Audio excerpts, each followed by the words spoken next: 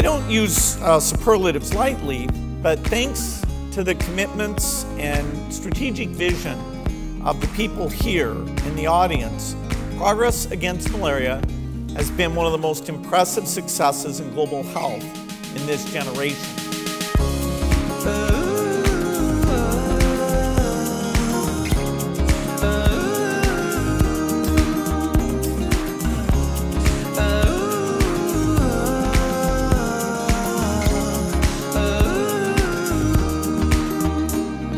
The theme of this conference in central London has been very much that malaria is back. Thank you very much, Bill Gates, for joining us here on BBC Breakfast. Bill Gates has joined experts at the Commonwealth Summit in London. We simply do not have the luxury of deferring the necessary action to future generations. We're pledging as Fever Tree to continue our long-term support. A child dies every 2 minutes from malaria. At GSK, with our employees, with our scientists, we are ready to tackle malaria together. You know, when you give with an open hand, you get back so much more. And we are committed to spend more than $100 million.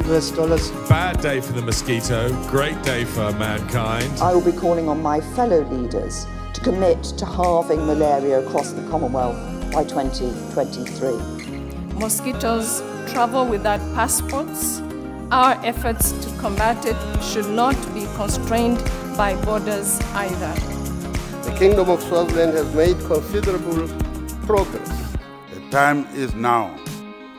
The opportunity is here. We want to be the generation that beats malaria for good. We have the science and we have the knowledge to beat malaria. It is doable. May we also have the will to do it. Malaria must die! Malaria must die! Malaria must die! Malaria must die so millions can live.